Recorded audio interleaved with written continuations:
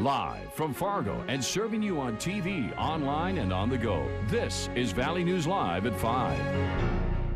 We begin tonight with breaking news. The North Dakota Bureau of Criminal Investigation has completed its report on the February standoff resulting in the death of Fargo police officer Jason Mosier. Thank you for joining us. Valley News Live was told that the investigation would be complete 30 days after the shooting. Today, we're getting the final investigation report 50 days later. It's very lengthy.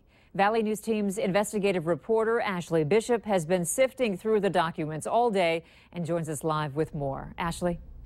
Andrea, the report is massive. We have 155 documents, each multiple pages, some as long as 79 pages. Many of the documents contain officer accounts and their roles during the standoff, from perimeter security to interviewing neighbors along with the Schumacher family. In statements with police, Michelle Schumacher says arguments began with her husband about around 5 p.m. He was upset that she had deleted contact information for a job that he was interested in. The situation escalated when Marcus Schumacher got a gun and made death threats to his wife. During an all-night standoff, police called Schumacher at least 50 times with no response. He was found dead at 5:45 the next morning. The documents contain diagrams of Schumacher's house just like this one. In the medical examiner's list, we learned that Schumacher's body was found with 2 bullet fragments in his right arm and also his head. We learned from the report that bullets were firing everywhere, hitting garages, nearby hotels, even one person's car near Broadway, leaving them stuck. We know at least 4 robots were brought in and used, and they were trying to get into the Schumacher home. The robots failed because of the cold that night. After the incident was over, police spoke with people in the perimeter about what they saw, heard, and experienced during the ongoing gunfire.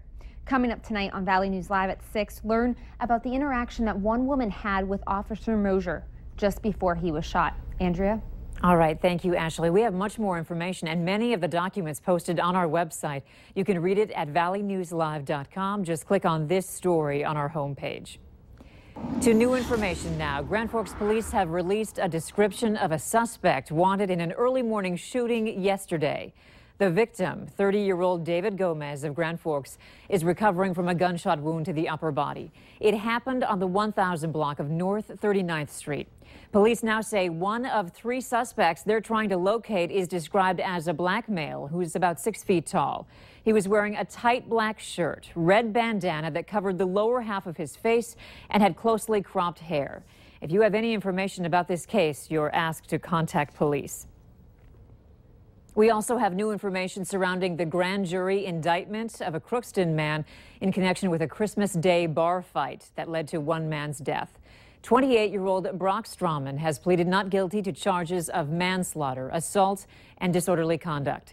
36-year-old John Torres of East Grand Forks died of a brain bleed a week after being involved in a fight outside of Captain Crook's bar.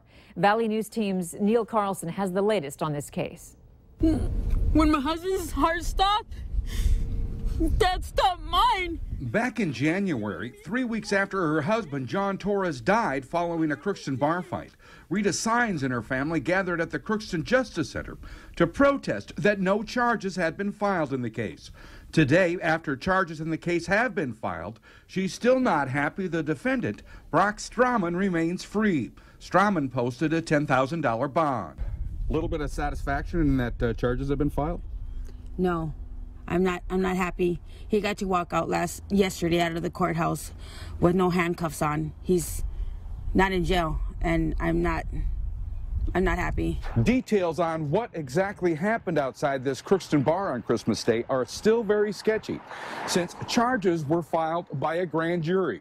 It's basically a secret panel of citizens that looks at all the evidence and decides whether or not to file charges.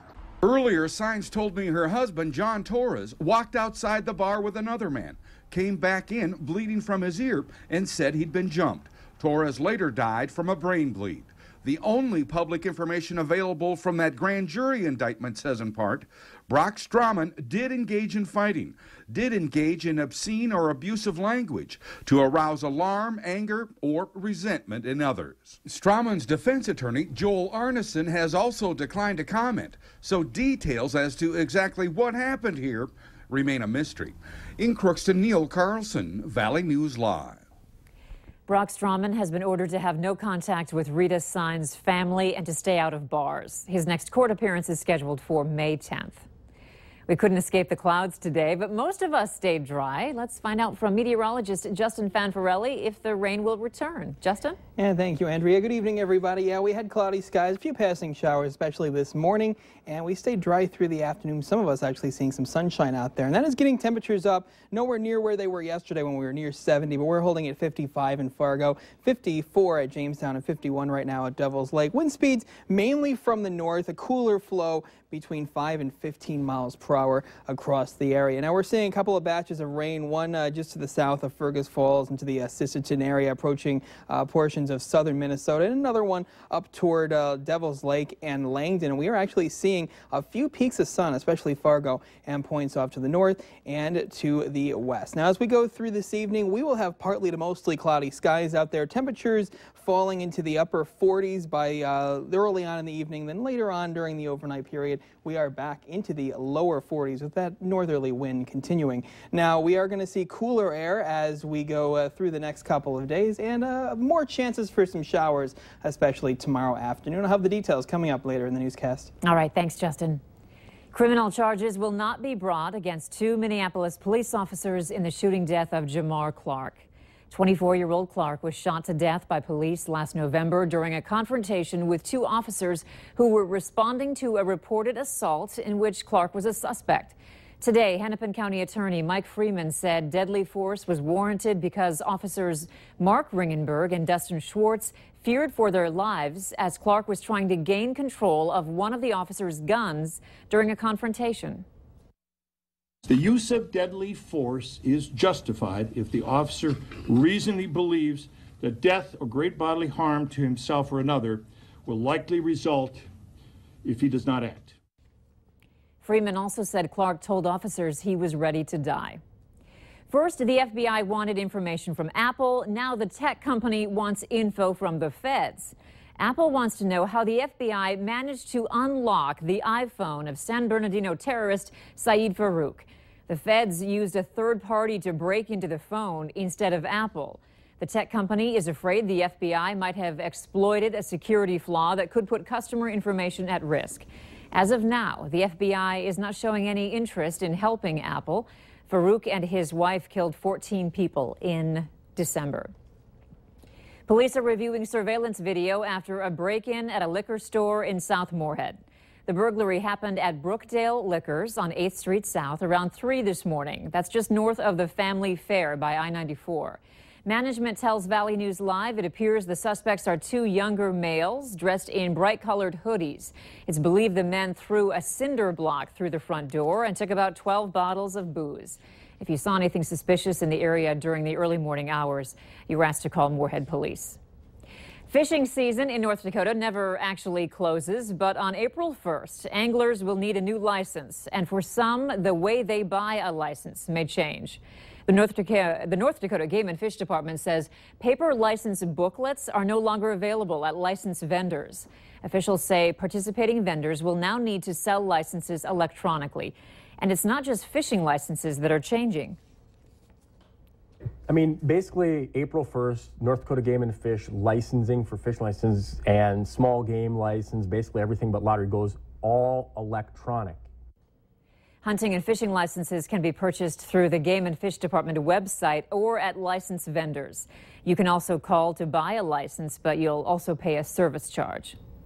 A Minnesota restaurant owner is getting a lot of attention for the way she responded to a homeless man who came in asking for money. Cecia Byrays learned about a work ethic at a young age. So when a homeless man named Marcus came in asking for money, she questioned him. Why don't you work? You know that nothing is given to me for free. Nothing's free in this world. Marcus told her no one would hire him. He said he was homeless and had a history of robbery and theft. but Byrays decided to take a chance and hired him.